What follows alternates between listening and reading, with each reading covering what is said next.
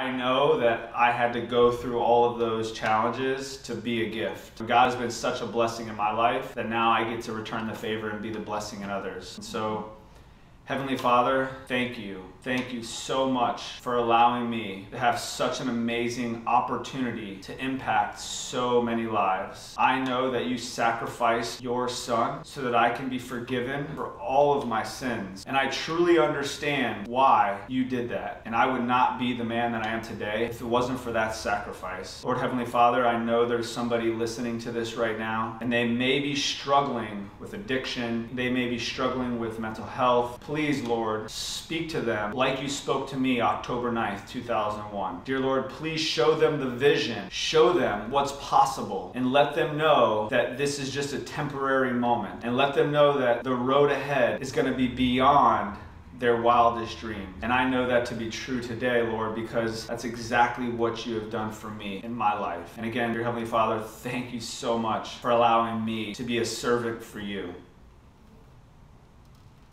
In Jesus' name we pray. Amen. Amen. Thank you. It was so powerful.